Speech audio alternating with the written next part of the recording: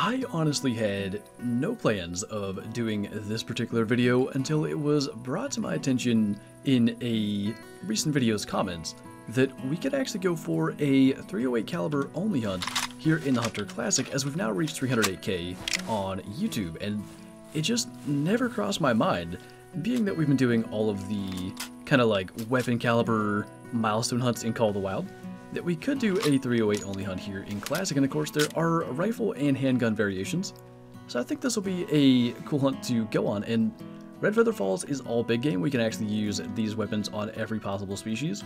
And by the way, before we get too far, I can't believe I actually purchased this army camo. It was on sale and I've always wanted it, so I don't know, maybe we'll wear that more in upcoming videos, but I'm excited. Hopefully we can have our first trophy shot wearing that today behind something we can take with a 308. Well, that's interesting. That's a huge blacktail, and in about the worst spot I could have imagined. I had no idea that we were about to walk up on that. I mean, I assume his call, and then a doe called as well. I mean, that has to be a 190 blacktail. It was 180 to 200. That's gonna be the first kill of this hunt. 82 kg, 10 meter shot, 194.7. That is nuts. And once again, it's on Kyla's map. Is that any surprise at this point? Not only the multiplayer aspect, but also it's just like we always end up killing nice bucks here. So the only reason that I grabbed the handgun, minus the fact that it had the lower zoom scope, was that I intended for it to be kind of short range, and then we were going to fast travel to a different spot. But like, what? That's probably the best start to a classic hunt we've maybe ever had in all these years. That is just insane, and I think that's our best blacktail since Trophy Lodges. I believe we had a 194, but I think it was kind of on the lower end. But this is actually the second time in 2 weeks that I was going to record Classic. Kyla had a game up and had already shot something nice. She had a 180 whitetail in this particular hunt, and last time I think it was a high 170s whitetail before we got our 191 whitetail. I keep on thinking, like, something good got shot, maybe I shouldn't join the map, and then doing it anyway.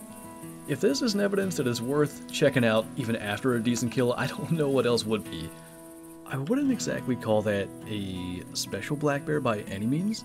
I mean, 15 to 17, definitely on the lower end for what males can be, but there aren't that many species on Red Feather, and I was thinking about that as for just like what map to hunt and stuff for this particular video. And just because there aren't that many, I thought that we could try to take one of everything, and black bear are one that I think is going to potentially be the most difficult. So with one in front of us, we can go ahead and drop them there with the 308 and shoulds.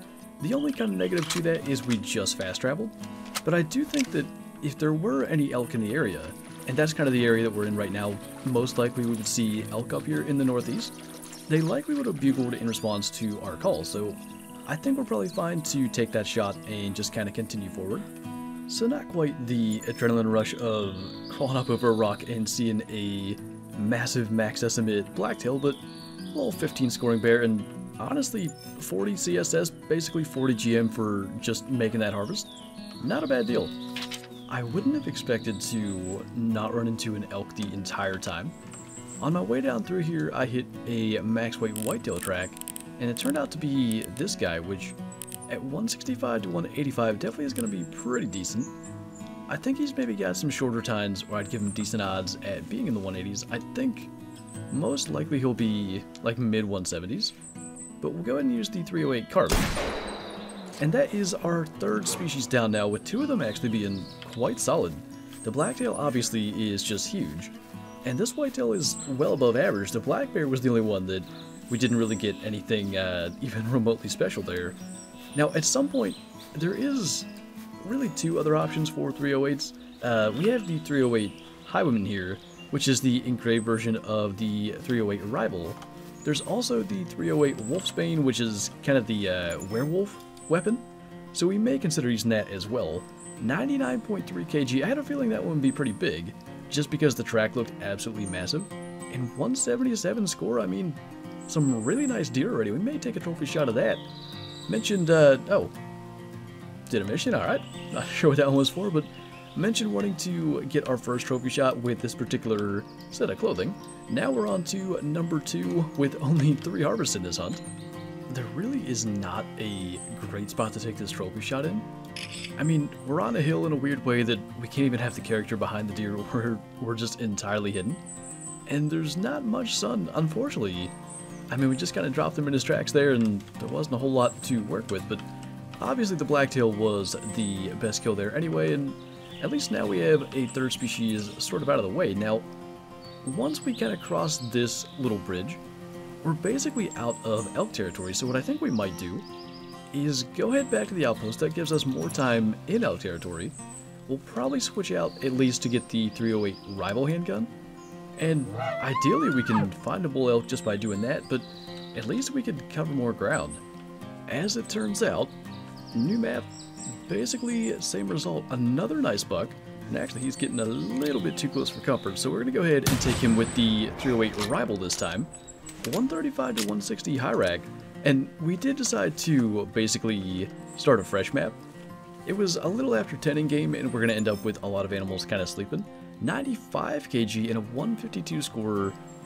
Interesting to get a shoulder blade and heart shot, maybe it was the angle, but another nice buck, and hopefully with the kind of earlier time now, and also the fact that animals haven't been roaming around for kind of hours to potentially get out of where they normally are, we can run into this elk. I can't believe how difficult it's been to find elk out here, but no lack of big bucks anyway.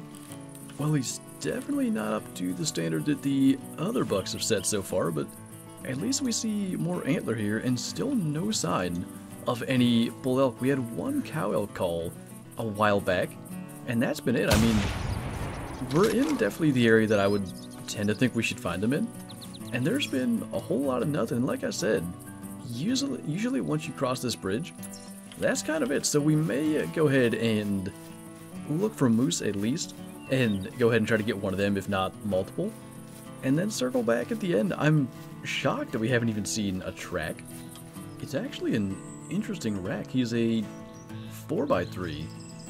You don't see a lot of whitetail like that. In Classic, they're usually, say, 4x4 or 3x3. He would have scored in the 60s if he was a mainframe 8, but 58 for that guy, and like I said, I mean, hopefully we can start to run into some other things, but maybe it can be just a little bridge kill between our high rack and whatever is ahead of us. This is just one of those hunts where most of what we're finding is quite solid. I mean, at 165 to 185, this guy's no record breaker, but it's a really nice bull for the first one that we've seen. And again, the only thing we're lacking is a bull elk here, so we can try to make a hard shot there. Unfortunately, we didn't get it. Just for good measure, in case that was a weird body shot, I think we better get a second round in him. And there was a black bear back there, just in case it's decent as well. I'd like to spot it if we could. I'm not sure what direction right, and that's it right there. Just a tiny female, so we'll leave that alone. We'll go and grab our bull moose, and what I had decided to do was fast travel up to this campsite, and then kind of go down through this area. If there weren't any elk down in here, I do have to think there'd be some on the northern part of the map. So that's going to be the kind of direction that we head in at this point. Like I said, I wanted to get one of everything just because it started moving in that direction right at the very beginning. At this point, with only one species remaining, I'm rather committed to that, so I've got to think this guy is right around that 185 mark. First shot would have been fine, and a 180 moose, so that now has us with a 194 blacktail, a 177 whitetail, a 180 moose, and as far as the antlered species go, that's 3 for 3 as far as getting good ones. So we'll see what we can do for elk now. Man, talk about opposite, 75 to 95 for that moose, and at least one we can take with the 308, and should still no sign of any elk to this point. But I'm kind of bummed out. There was a competition running for the lowest scoring moose shot on Red Feather. I think 78 or something is first place, and I don't actually think this guy is going to be that small. Now, we do actually have a moose trophy anyway. I'm not sure though, because it's like a special comp, that it may have its own sort of trophy. I really don't know. But at least if this guy does end up being that low scoring, we're not missing out entirely, since we've got that bronze trophy from a helmet all hunt, but I'm pretty sure the split kind of browse is going to keep him above that point, because I think it's kind of a 3x3 that ends up being the 70s. 90 is not exactly impressive, but at least we're not missing out on a placement by not entering. Almost 2.5 hours to finally lay eyes on a bull elk, and not only has it been 2.5 hours of hunting, it's been 2.5 hours primarily in areas where I would expect to see elk, or at least in areas where you can encounter elk on Red Feather Falls, and to finally see one that far in, we're definitely not going to pass up that opportunity. And I had gotten a bull elk track that went up to 470 kg. I'm actually not so sure if this one's going to be it, so if it's not, we'll probably try to track that one down and get him too. We'll find out quite shortly by checking on the tracks, and you know, this guy definitely didn't live up to the kind of standard set by the other antlered species on this hunt, but like I said, for as long as it took to even find one, I am happy to take this guy, and he was actually the track that we had, so nice to not have to track anything. And I mean, probably smaller than maybe both of our bucks. Yeah, 171, he is the smallest one out of everything, but I think he is going to be our last kill. So on that note, first of all, I want to thank you guys for 308k here on the channel, and I want to thank you guys for watching, and I'll see you next time.